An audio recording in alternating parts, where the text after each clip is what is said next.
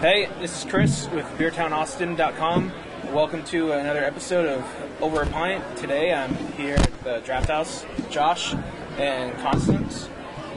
Cheers, guys.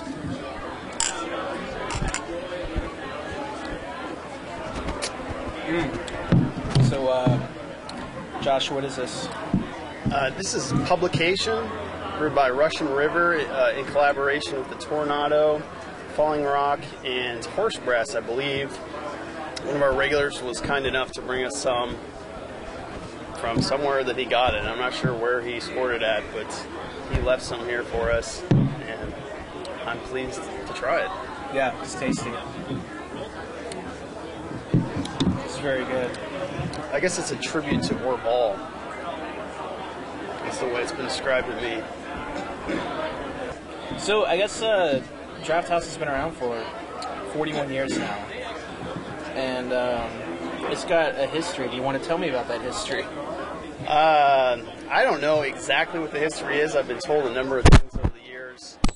I do know that it was started by Wayne and Gay Overton in 1968. What he did prior to building this place, which he did build it specifically to be a tavern. Apparently there was a house, like a family-owned house, single-family home here prior to that, and he took that down and built this tavern here specifically to be a multi-tap beer bar. It was probably a pretty rare thing back then. Yeah. I think it had 18 taps back then. It was probably mostly Coors, Schlitz, Ole, that kind of stuff. But I think he had Guinness and Newcastle and Bass. It was modeled after the Tavern, which is down on Lamar. And with the air conditioning. Yeah. I've been told that he managed that place prior to building this place, which I don't know if it's true or not. I've also been told that he managed the Continental Club sometime before 1968. I don't know if that's true. I've been told that he was a dancer from Milwaukee that moved here with his wife. I don't know if that's true. I like that story. That's a good one. Recently I had a guy tell me that no, the Overtons were an old family name from Austin, and that they were well known, and they had some shady dealings, that his brother was a bit of a criminal and the cops knew him pretty well. I don't know if any of this stuff is true. That's a good one. When we took it over in 95, Wayne had died and his wife had been running it for a number of years, and then she fell in poor health, and the dentist, Glenda Smith, purchased the building, and we opened a business in 95 and added a brewing system shortly thereafter. Added a bunch of new taps. We're up to 72 now. I know part of the history is it was the Draught Horse.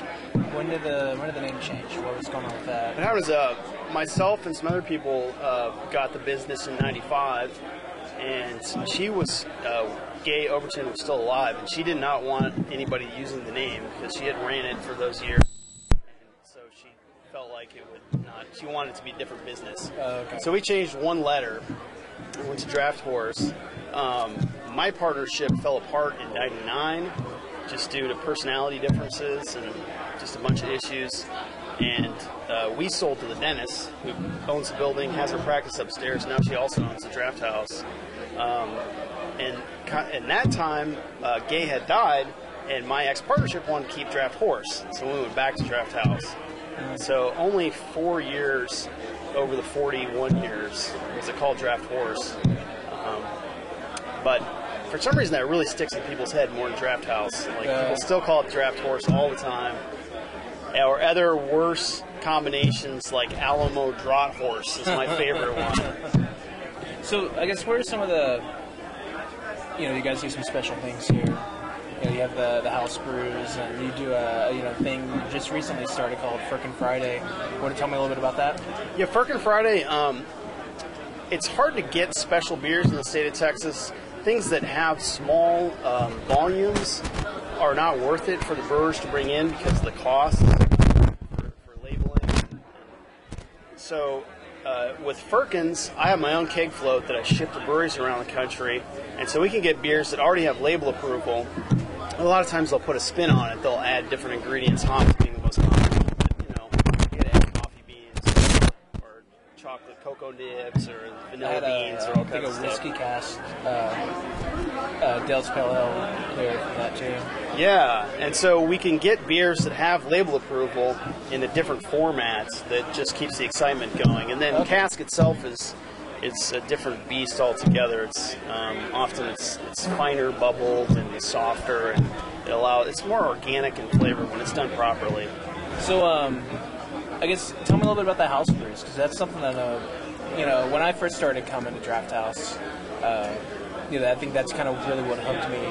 Is that you guys had a lot of good beer and a great selection. I like the atmosphere, but then also you had like this kind of consistent, kind of random, rotating lineup of house brews, which I think is really kind of put you guys on the map.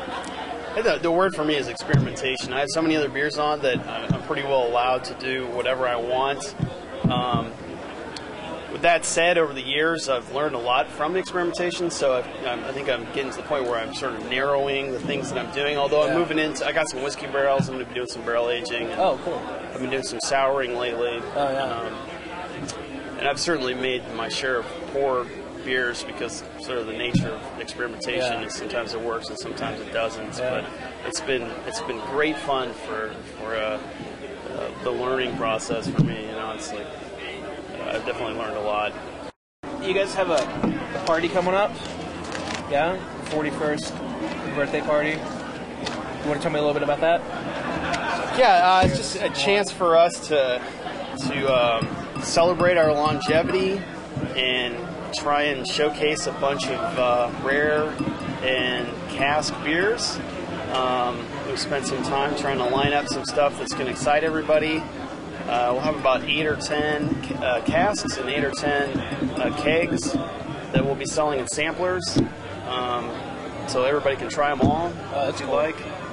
I can give you the list if you like, or you can just go on our website and check it out. Or wait, it's not listed on our website yet. I'll post it online sometime soon. It might be on the website when you see this video. I guess you sent an email out with some of them. What are you most excited about being able to pull in for this? I guess the New Belgium tart lychee, which I know very little about it. It's a new sour beer from New Belgium that's got lychee and then cinnamon in it, and I just have heard great things about it. Looking forward to trying it. Yeah, me too. I was excited to see that on the list. We're very hop heavy. We have a bunch of IPAs, cask and otherwise. Dogfish 120, Stone Cali-belgique, Self-Righteous, Lagunitas, Hop Stupid. I was sad to see the Hop Rod Rye on the cask. I don't think I've ever had that in the cask. That's one of my favorites, I think. Also, the cali-belgique, that's really cool you guys are going to get that. I've been looking for that one for a while. It's real neat. I think they sent like 4 or 5. I know the Saucer's going to be pouring it at their event. They are doing their fall. But we were actually originally going to do it that same day, but then they announced it first. So Saucer, if you're watching this, dips. You should do a spring festival, not a fall festival. So we're in competition. I mean, whatever. So, I guess it's going to be November 7th, right? 1 o'clock. 1 o'clock. Till 10. Till 10. I'll just keep repeating what you say. Okay, that's good. I like it. Nice echo. There's going to be a DJ, right? My brother DJs. It's going to be classic soul. We have Traveling Bistro doing the food. He's going to have bourbon and Coke pork chop on a stick. Oh, cool. Jamaican jerk chicken on a stick. Veggie kebabs with mint and cucumber. We have Brewmaster quiz administered by Austin Humber Supply. Oh, cool. With prizes, just beer swag, tents. Tents, yeah. I don't know. Anyway, November 7th. It's going to be, I forgot the time. It's 1 o'clock? 1 to 10. 1 to 10, November 7th. Here in the parking lot, right? Right here at the Draught House. Yeah, so come out. It's going to be some really good beer. It should be a lot of fun. And if you can't make it then, come out some other time. It's a great place. So, thanks for the times with Over the Pint. All right. Cheers. Thanks, Chris. Yep.